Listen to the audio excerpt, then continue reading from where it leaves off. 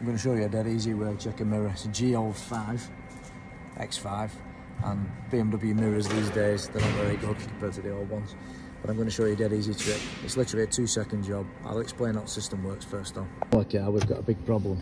We've put our indicators on, but they only work at the front and they don't work here on the sides. They're dead as a doornail.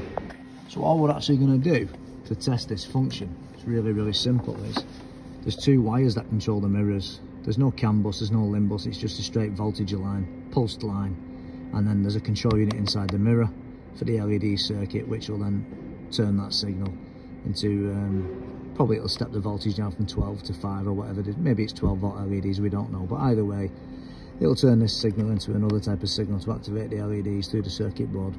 There's 2 wires, that's it, on this circuit. You've got a ground, which we've clearly got, as you can see, and you've just got this blue one, which is the actual, from the body domain controller, this is the actual feed from the body domain controller, and usually you'll have a little bit of voltage on there or a ground when it's not active.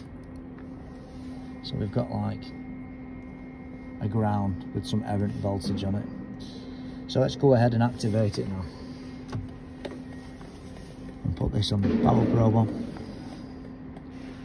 and you can clearly see the body domain controller is sending a signal. You can actually see the lights there. I'll just turn the camera lamp off. You can actually see that it's going from negative to positive, just moving like that.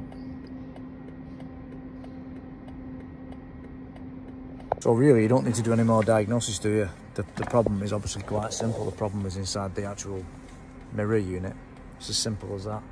So it just needs a new mirror, unfortunately. Well, indicator part of the mirror if we can get it separate, and then we'll be in business, won't we?